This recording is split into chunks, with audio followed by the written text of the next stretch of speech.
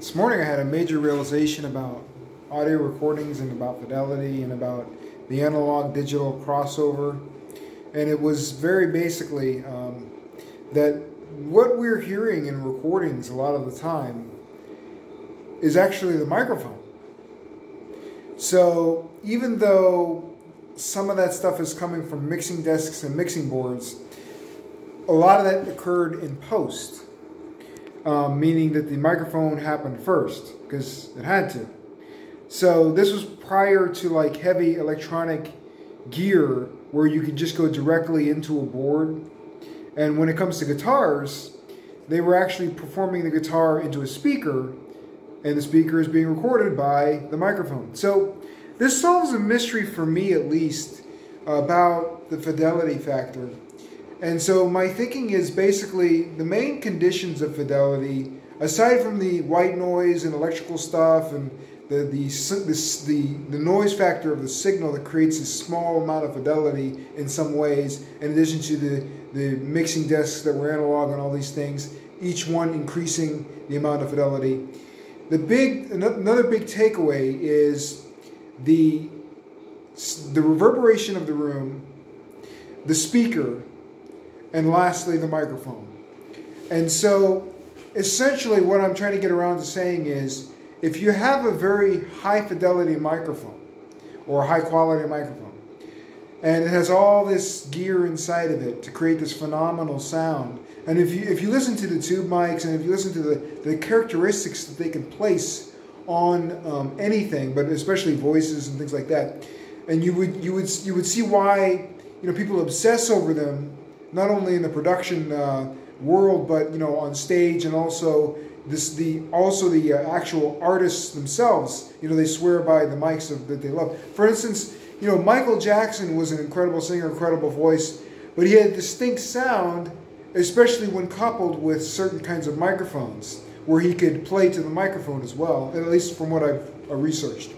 So the long story short here is another very important component of fidelity, because I always research all this stuff from many vantage points to try to improve my own skills and understanding of things, is that if you're using a $5,000 microphone, where it's like they sent people to outer space in the same time that they're making these incredibly expensive microphones, and so there was a level of attention to detail that it doesn't occur in the optimized era of, let's say, prosumerism, where prosumerism is basically about getting to the meat and the potatoes of things, but you do skimp.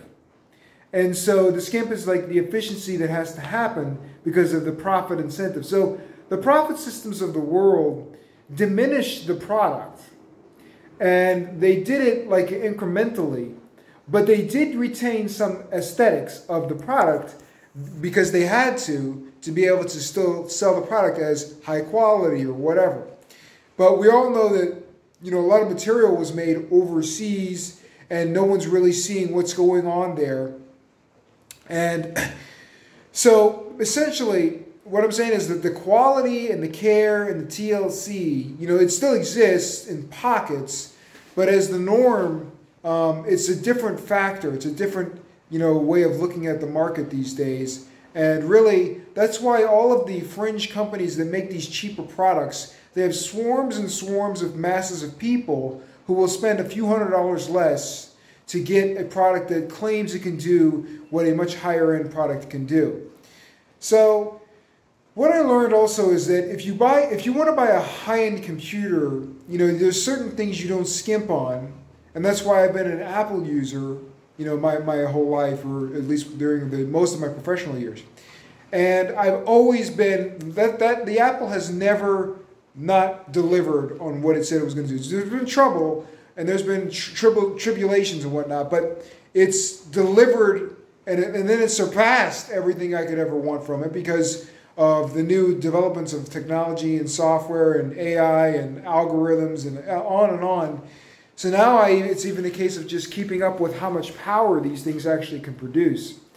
So, and I can't, and no one can, because it's just like every time you just catch up, it just has an exponential jump. These guys and girls are working very hard and behind the scenes to continue to develop this stuff.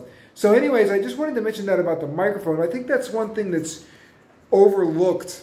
And I think that if you wanted to chase one other element in fidelity, then I think that the place to look is the microphone, because we think about the things that are being recorded, and a lot of the high-end engineers, they're going to record everything through the microphones, especially if they have an expensive mic. So in other words, why would you not, if you know that it sounds great, and then why would you not just run anything you could possibly run? That's why you have people who were very wise, who decided not to just plug the keyboard into the mixer, but to plug the keyboard into a speaker and then record the speaker with a microphone. Because what they also claim is the warmth of the speaker, which it is, you're getting this additional kick. So it's kind of like you're buttering something with little layers of butter, you know, each layer, so that it doesn't quite hit you all at once, and it keeps it fresh and it keeps it stimulating. And so that's where this saturation creep, where if you just turned up a saturation knob, it just doesn't sound good.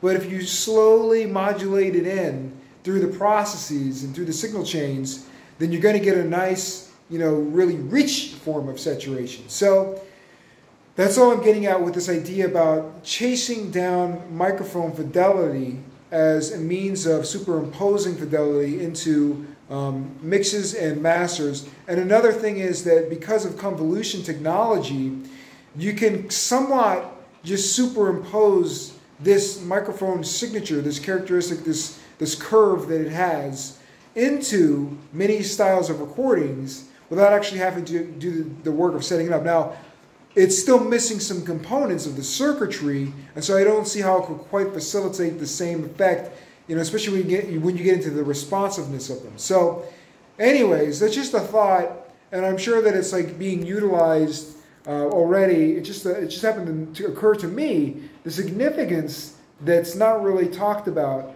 which is the fidelity of the microphone, besides the fidelity of the speakers, besides the fidelity of the instruments and the cords, so the cables and all these things, besides all these different aspects that are contributing each part of this fidelity pyramid, you also have this last stop, which is the microphone, which then gets driven to another last stop, which is the mixing console in some cases, where it can go through even more sweetening.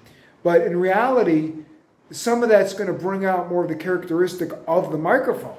So again, we're talking about, if you just keep focusing on this microphone aesthetic, then you're looking into this idea of chasing, you know, what these guys were after, which was creating incredible recording devices, and they did. You know, and so that's why, for instance, when you record acoustic guitar, sometimes it can have a real boxy sound, but sometimes it's like really brilliant and smooth and silky. And so what's happened is there's been a synthesis of the acoustic, you know, environment going into the mic, and then the mic saying, hey, nope, there's no pass on this. So if you have like ribbon mics and condenser mics and, you know, cardioid and all these kinds of things pointing in this certain kind of sphere of sound, and then your different levels of you know, sweetening within the microphone itself, all these intricacies, you know, so many stops along those channels. So I'll cut it off there. I'm kind of rambling at this point, but mics are the last another aspect of, you know, this fidelity hunt.